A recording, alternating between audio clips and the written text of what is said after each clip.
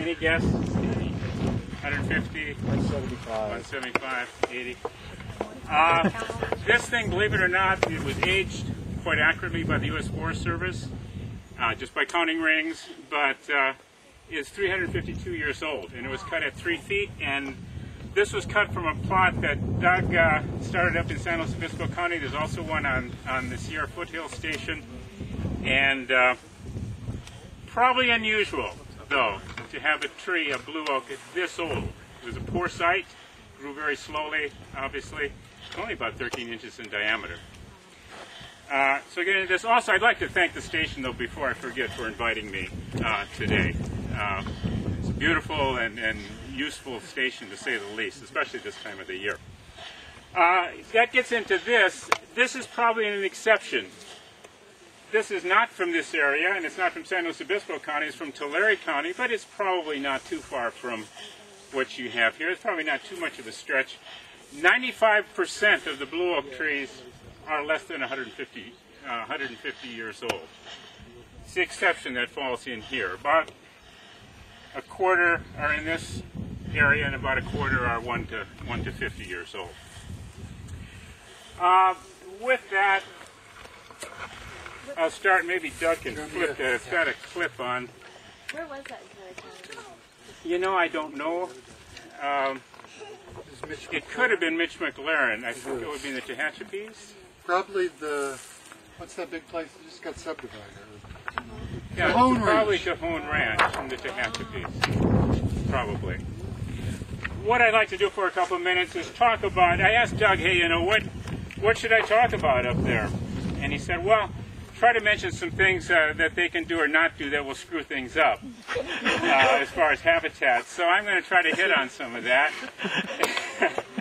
And I'll start by talking about elements, habitat elements, which are really the components of habitat. Then I'm going to talk a little bit about dense versus thick oak woodland. And I'll end with, I understand that. What is the composition here? How many of you are ranchers? Would you classify yourselves?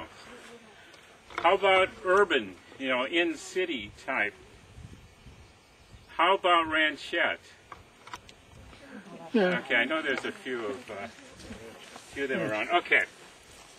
What to do not to screw things up? First of all, what are habitat elements? I bet there's about 140 different ones, such as rock outcrops and so forth that the California Fish and Game has identified.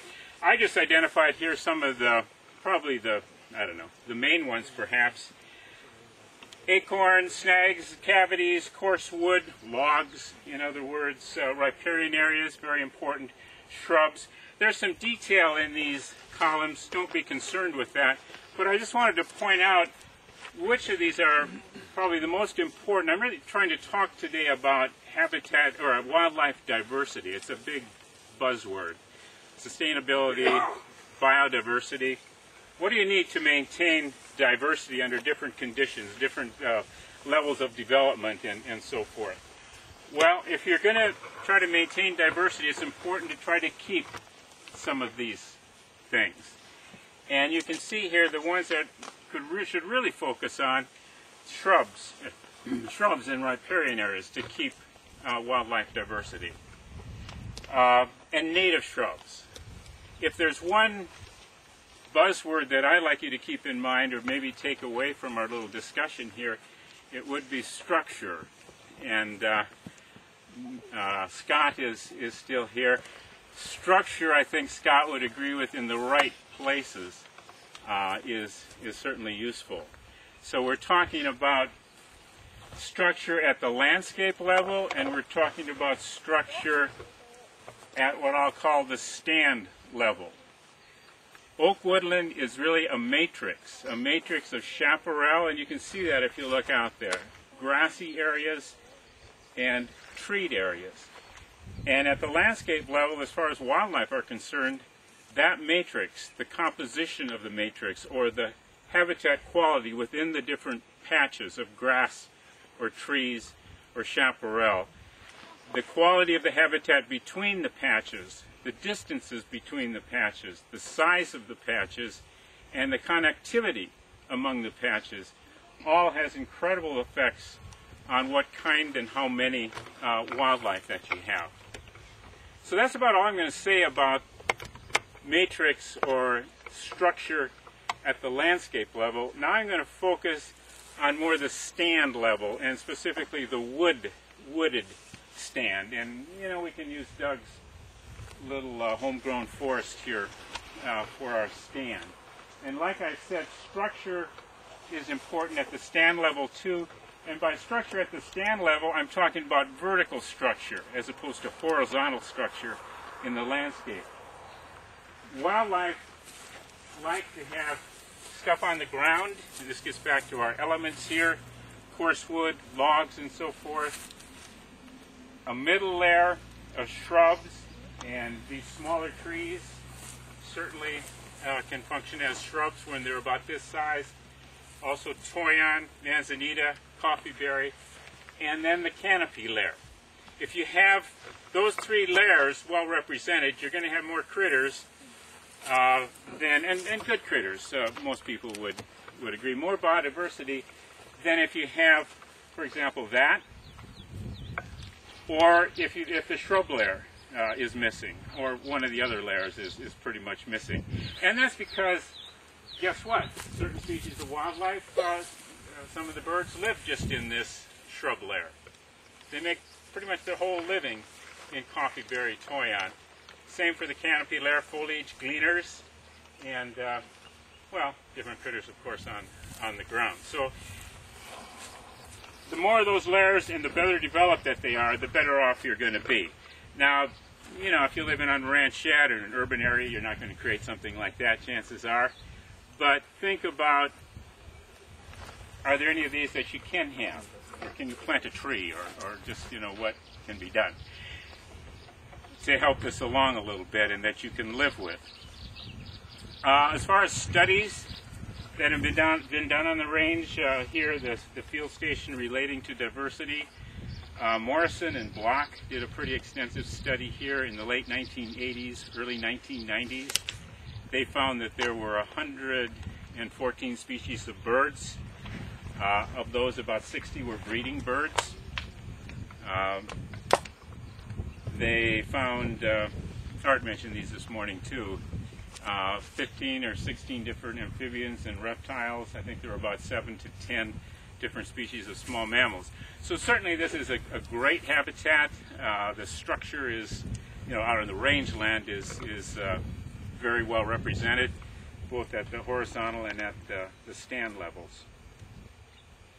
Another study I wanted to mention that they did that I thought you might be interested in was a little bit later. A guy by the name of Agner, who was a student of Morrison, who was a professor at Berkeley, did a firewood cutting study where they removed, I don't know exactly where that was on the range. Nobody's here, and I'm not sure where it was that worked on that. I don't and think. That's not really important now, but they removed when Doug say the hardwood program started in the 1986, and at that time, especially in Northern California, this area, Shasta and Tehama County, firewood cutting was a big issue. It's not so much anymore. People don't seem to do that as much as they used to, but cut firewood for home use or for commercial purposes. And so they did an experiment in that they removed about a quarter of the blue oak trees on, I think it was 30 plots, and then they had 30 other plots that they used as controls. They left a lot of these elements. They didn't remove, first of all, I don't think the field station wanted them to remove any more than a quarter of the trees. It was actually a quarter, 23% of the basal area. And they wanted them to keep these habitat elements. They also made brush piles out of some of the limbs and so forth from the cut trees. But they found that generally the critters, after the removal, did pretty good. They looked at specifically birds. A couple of them, such as the Pacific slope flycatcher, that were really sensitive, Hunton's vireo, to tree density, canopy cover, declined. But also, some of them increased. Some others increased. So their conclusion was pretty much, if you keep these as pretty well intact, you're probably not going to destroy things too badly as far as the wildlife are concerned by some fairly moderate thinning. So, I'm going to go on here. Okay. Any questions or comments as we go along? In the studies, did they relate the structure to the species they found? Or is nobody here? Did they relate the study to the structure? You're talking about the structure of the shrubs and Right, the debris. right. Did they quantify that and relate it to where they were finding what species? They did, from the standpoint, probably not to the detail that you might be thinking about. They did it as far as that they just kept those elements, the shrubs and the downwood, and they actually made more structure in a way by creating piles and so forth. But did they record where the birds were, or the birds were in terms of in the top of the canopy or in the mid canopy, or? I am sure. I don't think they reported that data if they did, but just in reading their paper. So I guess I can't answer that completely. But suffice it to say that they certainly concluded that those things were important. Okay, the next dense versus sparse habitat. Well, that up there is certainly very sparse as far as we're talking about these habitat elements now. That was experimentally removed to look at water yield and so forth in the 1960s, I believe. That's fairly sparse. Dense up there, even though it's kind of hard to tell, that certainly is very dense. This is dense, but it's not exactly what I'm referring to as a dense woodland. Dense woodland I'm talking about, again, a lot of development on the ground of forbs and downwood and so forth. Different kinds of native shrubs, toyon, coffeeberry, and then probably 2 or 3 different species of oak trees in the canopy. Dense is good for at least, again, this is terrestrial vertebrates, amphibians, mammals, reptiles, and birds, winter birds in this case. Dense is good especially for these guys, the amphibians, small mammals,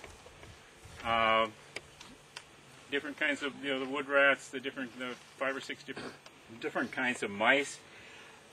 Maybe not so important. Reptiles, fairly open area, grassy, and seems to generally do pretty well. And the birds too don't seem to rely on, let's say, the dense habitat. Again, though, on your property, you're probably not going to create a lot of real dense habitat, but especially in a rangeland situation, if you can keep at least some patches of this denser stuff, it's going to really benefit your diversity. And probably, I think we learned this morning, that probably, with patches of it and so forth, that can get along pretty well with the cattle, and things will do pretty well from a management perspective.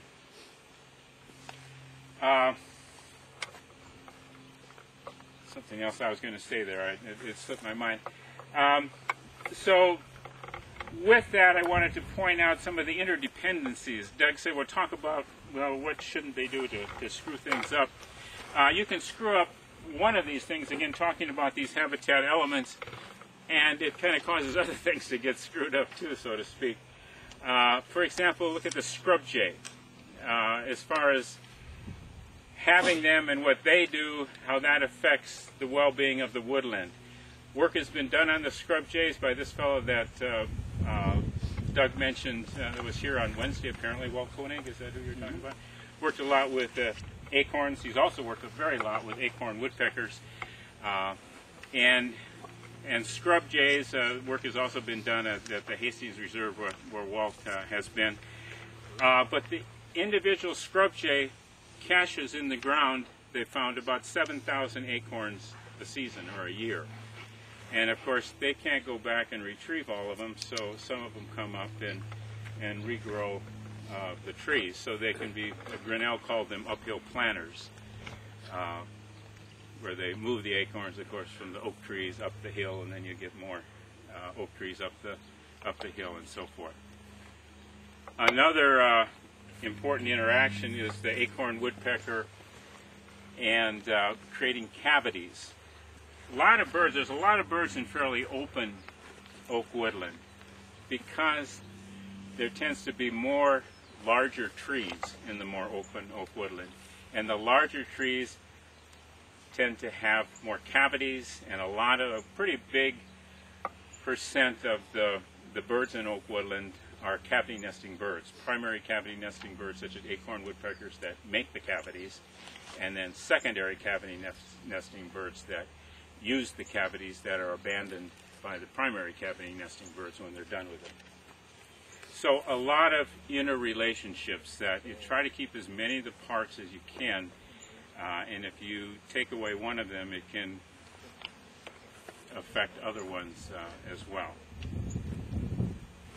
So we'll turn our chart. Finally, Doug said there'd probably be some ranchette owners here, or people that live in the city. He was right. And so I wanted to mention something specifically about ranchettes. And I think kind of in a nutshell, city houses in the city, urban developments, ranchettes, you tend to, for obvious reasons, have fewer native plants, plant exotics, shrubs, exotic trees. Those guys over there, maybe the eucalyptus, liquid amber. These exotics, of course, don't have the wildlife value that the natives do. The wildlife evolved with the native plants, and of course they do better. They make a living off of them much better than they do off of the exotics. So what I've tried to show here is simply that in a ranchette, or the cow represents the ranch, the rangeland, the horse, the ranchette, and the house, the more subdivision, urbanized area. Tree density, of course, is relatively high on the rangeland, lower in the ranchette. You have more exotics, vegetation in the ranchette, and so in turn you tend to have fewer native birds in the ranchette area. You tend to get more mockingbirds. Anybody have mockingbirds on your property? What do you do with them this time of the year? Well, you listen to them sing all night long. Yeah, you shoot them, right? But if you live near a busy highway, then it's okay. Okay. The silver lining, right? Yeah. So, what can you do? What would be the recommendation? Well, certainly structure best you can. Getting back to Doug, plant a tree. When's the best time to plant a tree? It was 20 years ago, but if you didn't do that, plant it this weekend. And you can see here that they can grow fairly rapidly. And there's some beautiful oaks that make good urban trees. Valley oaks grow fairly rapidly. There's an island oak, Tomentella. It's native to the islands, but I planted them on my property in town, and they seem to do pretty well. They have beautiful glossy oak leaves. They're available in nurseries. So try to do one little thing, and it can go a long ways to promoting diversity and probably making your property really more beautiful than it is even. So your point on structure, first I don't know if manzanita are native or introduced, but if I wanted to, because of the fuel contained in manzanita, if I wanted to reduce the manzanita, what would you recommend as to replace that element in the structure? With another, you're thinking of manzanita as being a shrub? I am. Yeah, I would. Not. And you'd want to remove it just because you don't like it, or because of fuel? Because of the fire concern? It seems to burn. Well, I don't know. Maybe Scott can help me out here. In fact, I was going to ask him when he was talking this morning, are there any native shrubs, such as coffeeberry or toyon, that are much less flammable that perhaps they would certainly serve the wildlife function? I mean, from the manzanita point of view, we have no problem with small stands, individual plants in small stands. I'd almost think from a biological point of view, it would normally have a life cycle that wouldn't be a 50-year life cycle that had 90% dead wood and 10% live wood. by thinning those stands out, and once they get to a certain age, letting smaller ones come up. I mean, it's the live manzanita isn't near the fire threat that the dead wood in it is. So I was wrong. it is. I mean, it is a threat, and it causes spot fires. But those healthy young live plants do a much better job in fire than the old dead stuff I does. learned to love my manzanita. On the San Luis Obispo Fire Council, there is somebody that on the council that is looking into, the distance, and are there natives that maybe wouldn't substantially increase the fire. And Cal Fire risk has and so those native fire-resistant plants on their website, as do most of the cooperative extension offices. I've seen those lists before. Well, manzanita's a native, but it tolerates that very dry band of elevation that virtually nothing else will grow in. And you can maybe get some ceanothus to grow at those elevations, but the deer just love it, so you can't get it to grow anyway. So, I mean, the answer to replacement of manzanita in some of our minds is bare mineral soil. Does that help, sir, at all? Thank you. Yes, sir. Up in our area at Tahoe, where manzanita doesn't grow all that high, the fire people are recommending 4 foot wide or wider breaks cut through manzanita stands, just to leave islands that separate, so there's less likelihood of transference of the fire through the stand. Okay. Anything else? Okay, well, thank you very much. Oh, wait, Bill, I have a question. What do you do with down snags? What's your recommendation for wildlife on down snags, down trees? Would you leave some? Well, I'd leave them all if you can. A lot of wildlife value. Okay. Amphibians, reptiles, insects, you name it, small mammals, even birds nest along the quail, for example, along the side. So if you can leave it, do that. In some cases you can't. It might be a fire hazard. But I think a lot of, typically ranchers and other people going way back, you of course don't do that.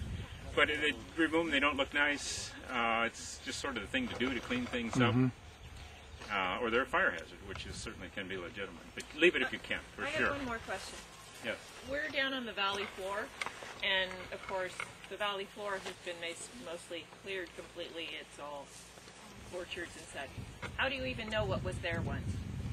Yes, there are valley oak and things like that, but it's very hard to find any places that are undisturbed or were. And you're asking, is there any literature or anything that really reports historically? Fremont, I'm not sure where that comes from. Fremont has good journals going up the east side of the Feather. There was somebody called Brewer who rode up and down California. I understand that And that's another. Ripley's maps. Basically, you're looking at dry upland. They marked the water holes. It was dry, dead grass with kind of a blue oak savanna. Right. Once you got up 10 feet above the valley floor, and valley oaks down there in the flats. But there aren't good records. It's a problem. I mean, it's no aerial photographs from the 1600s. Can't find it. Damn! I don't know, what are the Weaslander? Were they the 40s? Not as far 30s, back as 33 or something. Weaslander. Great aerial Yeah. photos from 37 that are being used to hammer ranchers nowadays as saying this is what you've destroyed, even though the government paid you to do it. So. Hey, we taught you how to do it too. Cooperative extension. Right. If anybody would know, I would think it would be Keeley. Where's Keeley? Is he at... He's independent. is he in the, and Minich looked at those, that sort of... They're fire ecologists, and I would guess that they would at least be aware of anything that would be out there. If you want to give me an address or whatever, I could try to get contact information for them. Cool. But you got to give it to me today. So. Oh, yeah, I'm sorry. Yes. Just a quickie, is there any wisdom on redirecting the energies of acorn woodpeckers? Using the They can be siding a of our problem. house They to can be a bury problem, the- can't Not they? having bad as flickers, though. Yeah, yeah. The only thing I know of is netting. You're talking about them drilling in houses. your house.